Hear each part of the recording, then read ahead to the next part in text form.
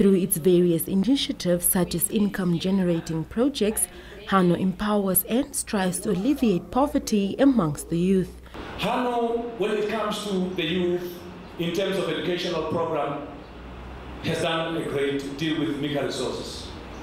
We have seen many people going through the ranks of Hano and attached to jobs overseas. Colleagues, I think we are so moderate, we are not even applauding ourselves for a job well done.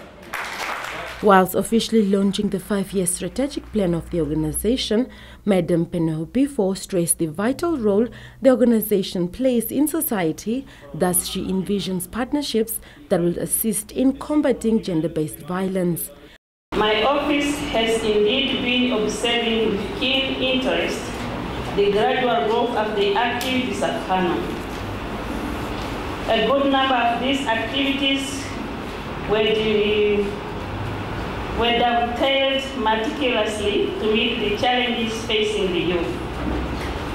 Hano, for the past number of years, pursued programs and projects geared towards the alleviation of problems affecting the well-being of the youth. Hano has 20 branches countrywide.